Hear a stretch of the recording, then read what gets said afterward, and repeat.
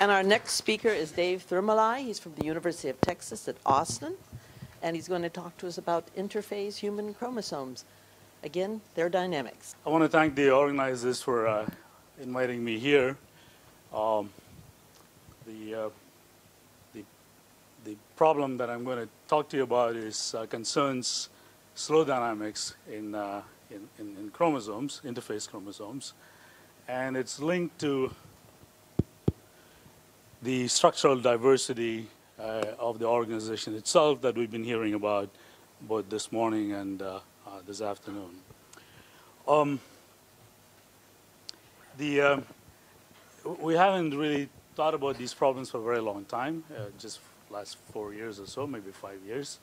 And I'm going to tell you mostly about the work of this guy who just finished his PhD just a couple of months ago. We saw this slide yesterday from Andy Spakowitz and also subsequently by others showing partitioning of the chromosome into an inactive state, which is a heterochromatin and euchromatin. And on this bottom are images from Zhao's lab from this paper 3 years ago, where using super resolution imaging, she was able to argue that she was able to show that there are large shape fluctuations, and on a scale of about 250 to 500 nanometers, the various epigenetic states have different shapes, with the active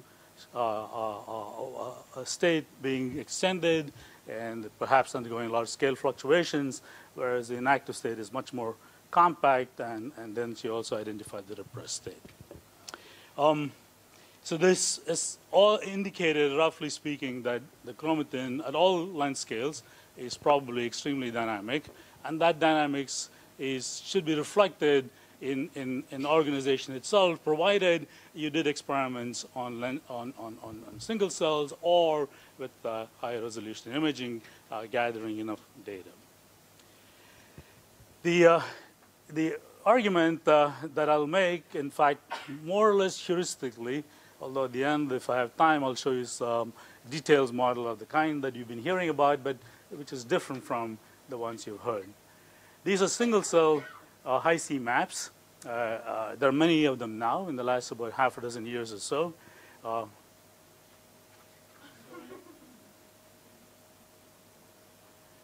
And I think it's chromosome 2, and you can see that there are a tremendous amount of variations from cell to cell, and when you average them, of course, you get these beautiful maps that arrays certainly in 2014 had measured with tremendous accuracy, maybe 1.5 to 2 kilobases. And you could see this in simulations as well, and that's what we heard from Jose this morning, and also Peter, that if you looked at the various fluctuations, I think it's apropos to say that these are highly fluctuating, perhaps on much much longer time scales than, for example, denatured state of proteins, as Peter was alluding to. There is a puzzle that I want to tell you about, but not extensively, that goes to the heart of this heterogeneity, and this is. These are results of some experiments that appeared just 3 months ago, and we were made aware of this when a paper of ours was under review, when we were trying to resolve a paradox between fish measurements and high-C maps. So the high-C maps tells you on an average what's the probability of contact between two loci that are separated by some genomic distance. And we know that if you know the distribution of those distances, you could in fact calculate what that number should be, provided you have some notion of what a cutoff for making a contact is. Generically then, you would think that if the probability of contact is high, then the distance between them should be shorter, and that's our intuitive feeling intuition for what a contact is. And in fact, if you consider simple polymer chains, or even more complicated polymer chain, this intuition doesn't fail, although you can't easily establish analytically what the relationship between the contact matrix and the distance matrix is. There was an observation a couple of years ago, I think, again from Jave's lab, that Shura, in fact, alluded to this morning, that it's an empirical observation that the probability of contact between two loci, separated by genomic distance I minus j, scales as a power law, inverse as a power law, with an unusual exponent that one has not seen in polymer physics. So in order for us to try to understand these enormous diversity in measurements, and in fact, if you consider this density, this is a distribution of the distances between two loci, where the genomic distance is exactly the same, and these are all from this experiment published this year, you can see that the distributions, they do overlap, but there's some great differences which you would not expect based upon homogeneous population in a homopolymer. Mostly, and most always, the high C readouts are quite consistent with the distant maps that you measure from in fish experiments, but there are several exceptions. And I believe these exceptions would grow more, and this intrinsically is related to heterogeneity. And that's what we wanted to actually address and calculate. So this is a measurement of the cumulative distance function, which is simply an integral of the distance distribution. And once you know that, and for example, if you take this and integrate this, you would get stuff like this. Here are the high C contact frequencies. So larger guys are as predictably at a shorter distance. But if you look at them very closely, there are curves, which means there are pairs of loci that have high C readout, but in fact are further than they ought to be based upon our feeling that there should be a correlation between the distance, average distance, and the contact probability. So how does one actually think about this? We had already, our paper was already under review when this was brought to attention by reviewer 3, and reviewer 3 insisted that in fact we address this problem. Although I must say that this paper was on archive since 2017, it turns out, and eventually appeared just a little while ago. The theory we attempted to do was based upon something that Joe Bringelson, who is well known to few people in this audience, and I constructed as a simple model for a physical gel about 23 years ago. The gist of the model is that you consider a polymer chain, and you take any two monomers at random and insist that they're in contact, and they're physical gels, which means that the contacts can form and break on some time scales, just like you have in chromatin. That was completely randomly cross-linked, and we know that chromosome, the contacts, even though they're very dynamic, are not randomly cross-linked, but nevertheless, we could easily generalize that model. That model, even if you consider that the polymer as a Rouse chain is not exactly soluble, for reasons that I don't want to get into, and therefore if you make it suitable for applications to chromosomes, it still remains not exactly soluble, but it can get very precise results with simple numerics.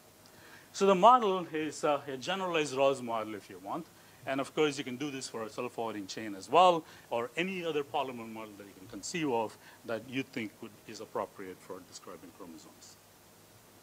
So you're given these readouts, for example, from Arez's experiments on some specific chromosomes, and then you know that there are loop anchors that form mediated by CTCF, about which he described in great detail yesterday. Once you have this model, you can do basically some polymer theory and actually establish a relationship between this contact matrix and the distance matrix. And you might be tempted to apply that to understand the kinds of experiments that Ms. Tully, for example, reported this year.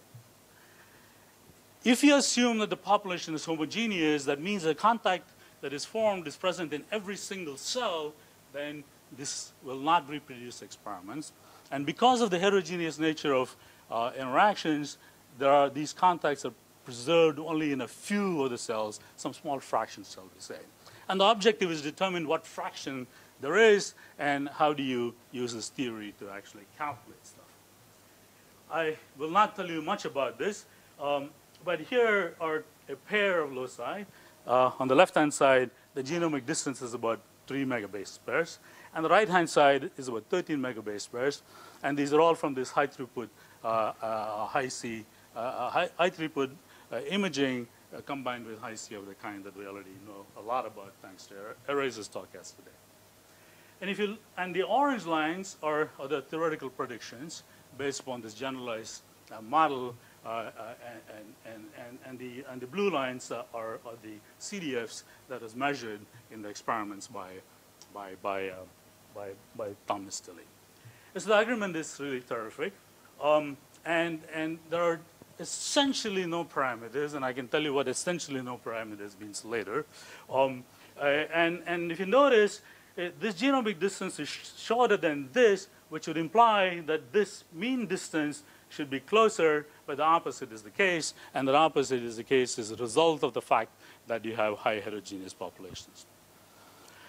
Misteli and company, in fact, reported these sorts of measurements for about 212 pairs, and of course, the data is available in some supplement information of some kind, and in fact, you could then use the same theory to calculate all the 212 base pairs, and we can explain the apparent violations between the fish experiments and high-C because the contacts are not present in all the cells. Okay.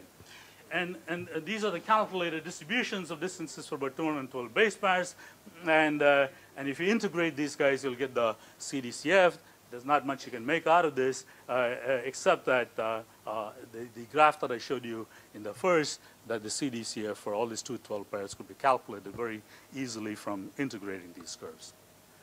On the right-hand side, you see the variations in the mean distances with respect to the mean, and you can see there is considerable variation in the mean distances, which means that the object, the chromosome, and I think this is 18. They did 3 chromosomes, on 11 being the other one, and 2, I think, are the others. There are considerable fluctuations in the organizational structures, and that, of course, is something that we heard from Peter this afternoon and Jose this morning. The implications, therefore, would be that they also must manifest themselves in the dynamics, and that's what I want to next.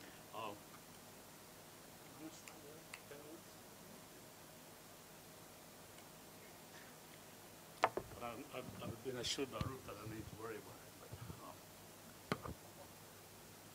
So I'm going to give you a heuristic model and develop that a little further, and I don't think I'll have time beyond that to tell you more detailed models that we have developed along the lines of polymer models that we heard about today, but ours is a bit different.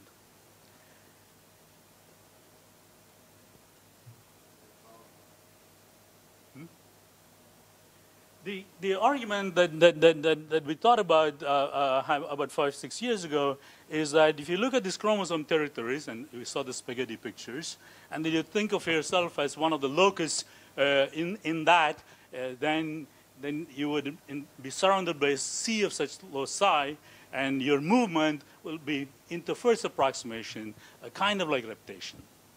And that's the argument that we would want to make. So the rotation time would be scales as n to the n cubed, and this is the Jean's prediction.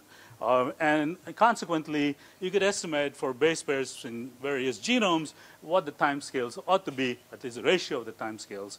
And you find that the human rotation time scale, and I'm not saying these time scales are in fact even relevant or real, but it's just an argument, is about 100,000 more than what it would be for, say, yeast. So if this time scale exceeds the cell doubling time, and it kind of does not actually, then, although it's hours, many hours for the human cells, then you would argue that at least on majority of the a lifetime of the interface, the dynamics ought to be sluggish, and the dynamics can be, in fact, quite varied. And these sorts of ideas in the context of polymer collapse and more recently in the context of chromosomes have been discussed elsewhere.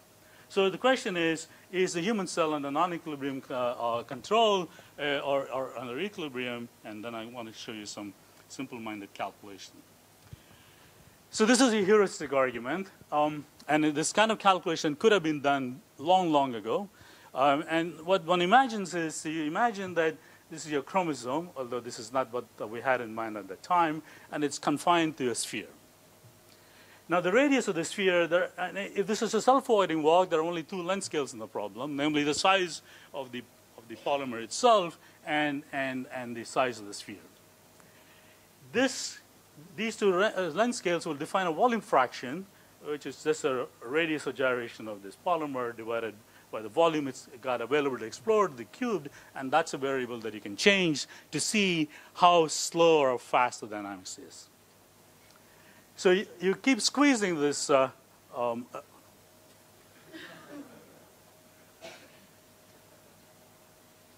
good?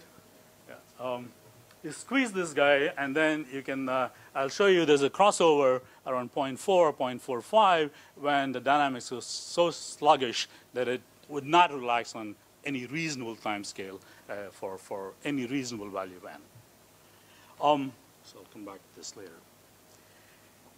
So we chose n equal to 300, and of course that's hardly a genome, but then we know post facto how to do finite size analysis to figure out what the numbers ought to be for very large values of n.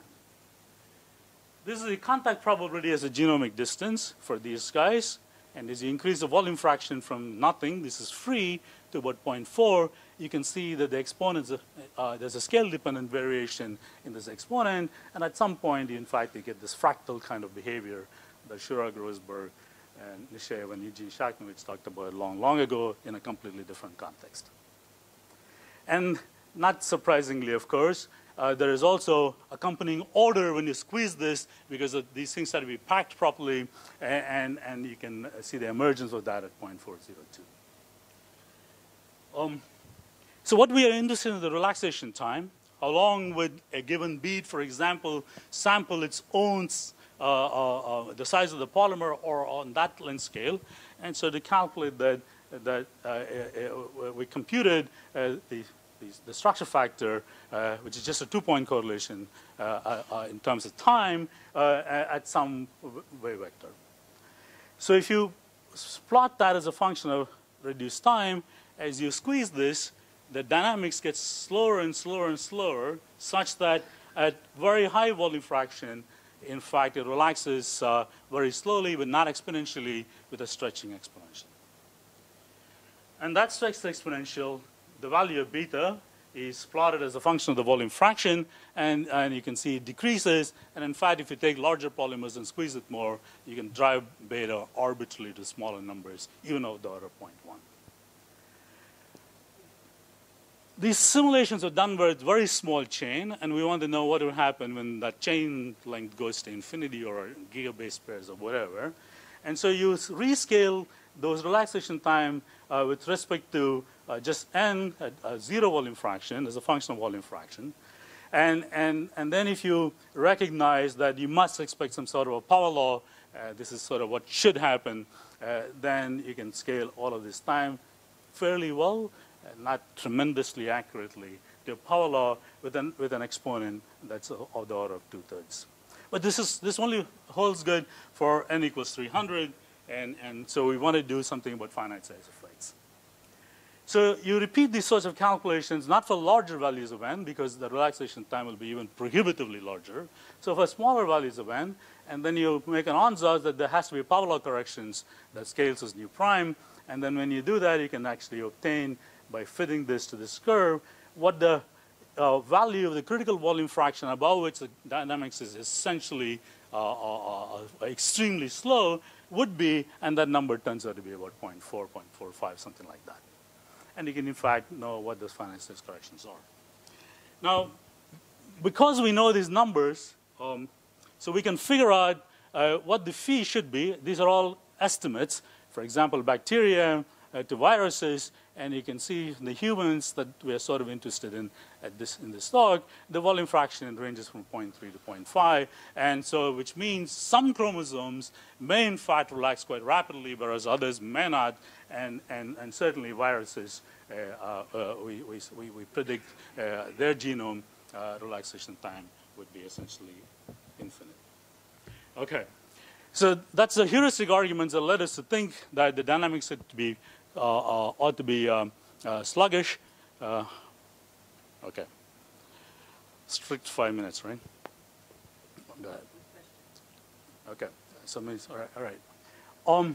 So I'm going to run through this extremely rapidly, and this is a talk in its own right. But I just want to point out that long before the high C experiments existed, there were a number of people who applied polymer physics ideas, including Shura, in fact, but even before Shura, in understanding some organization of the genome. These are pretty old approaches, but with the very important paper in 2009, which was his PhD thesis, arrays, the field got a major kick, and a lot of people have gotten involved in this.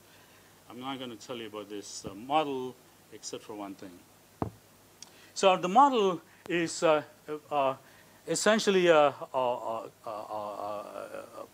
bead on a string. It only considers portion of the genome, with each bead corresponding about 1,200 kilobases. The size is about 70 nanometers. And the loop anchor positions we learned from for various chromosomes from arrays. And then the question is, how do we choose those various two energy scales in the problem? The two energy scales in the problem are the interactions between the green and the red, and the red and the red, and the green and the green. For convenience, and because I'm allowed to choose an energy scale, I basically said these two interactions are the same, and then we appeal, and we know that you saw these AB compartments, et cetera, we appeal to Flory-Huggins theory, which says under what conditions would you have microphase separation, and that leads to this inequality. As long as this inequality is satisfied, this polymer, when you try to find out its conformations, would phase separate with producing the checkerboard patterns, and also, without asking, it turns out the tag structures. I think that I don't have a lot of time here, so I'll show you one thing, and that is that the model is just as good. In fact, we made quantitative comparisons and analyzing these large matrices to assess how good this model is in reproducing high C data for about half a dozen chromosomes, and you can even obtain the stat structures, et cetera, et cetera. So maybe in the theme of talking about large fluctuations, let me show you two things. One is the shape fluctuations of these TADs, with sizes range from about 200 to about 2,000, say, kilobase pairs. And if they're large, then they behave like prolate ellipsoids, maybe something like that. I mean, like spheres, when they're small, they behave like prolate solenoids. So these would correspond to these, and these correspond to this kind of structures. The point is that when you examine these guys, there are a considerable number of fluctuations at all length scales, including the length scale of the TADs. So how good, there are additional comparisons one can make. You can calculate the radius of gyration of these TADs, and they're in like 0.2 microns to about 0.4 or so, and this is TAD, and you obtain this unusual scaling that it goes as L to the power of 0.27 on the right-hand side of the experiments from Jave's lab, and for the three guys and the exponents are not canonical at all. In fact, for this completely repressed case, it's extremely small, not at all polymer-like. And so this tells you something with the organization on the length scales, on very small length scales, that we have no really good understanding of what's going on. So I'm going to try to show you one thing, that is going back to how chromosome 21 work. This is a different paper, I think. It's in Science. These are some of the super resolution images that we use to convert the so-called distance matrix. I don't have time to tell you about that. It's already described in any event. And you can see there is really very little correlation, which you can measure by Pearson correlation coefficients. For chromosome 10, no two quote-unquote cell-like guys overlap. The overlap is very small, so it is in chromosome 21. I'm going to maybe I wanted to tell you that there's a very nice paper by Andy Spakowitz where you can calculate some of these dynamics associated with various extent of motion observed in experiment. Some of the loci move fast, some of them slow, some of them extremely confined. These are all reminiscent of things associated with glass. These are comparisons to experiment. And I want to show you one last thing. And this is related to the use of IDAs that Peter, Ted, and I, in fact, proposed a long, long time ago to calculate multiple correlation functions that tell you the length scales and the time scales in which you observe coherent motion. And this is not dissimilar to what Alexander showed, and these are the time scales. So I'm gonna stop here really and tell you that the extraordinary diversity in the structural organization and its dynamics exhibit is translated into sluggish dynamics, and in the process has also given rise to some interesting questions in polymer theory, which to the best of my knowledge have never really been seen in any standard models. And so these chromatin structures are, yes, they're polymers, but there are lots of other things going on. And of course, I've not even come anywhere close to biology, where there are additional both physical and biological processes that will continue to shape our thinking. Thanks very much.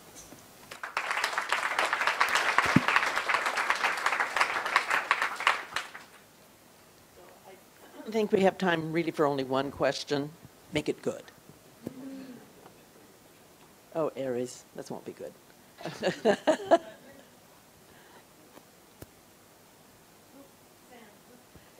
This gentleman. About the last slides that you very quickly passed, can you explain what is the time scale of this dynamic in terms of maybe even in frequency domain or in real time? And second, how you distinguish this so-called coherent motion and from uncoherent motion? How you distinguish experimentally? All right. The first question is these motions and timescales are of the order of 1 second to about 10 minutes or longer, and maybe about half hour or so, that we can actually estimate. In fact, Peter was telling us about 10 hours from these kinds of simulations. There are standard ways in which you can get at coherent and incoherent motions, all involving the structure factors. And in principle, these high-resolution imaging experiments, which are tracking individual locus, can actually be used to construct those order parameters to get at what kinds of motions you have on what length scales, whether coherent or not. So these will have to wait some new experiments. Okay, so let's thank Dave one more time.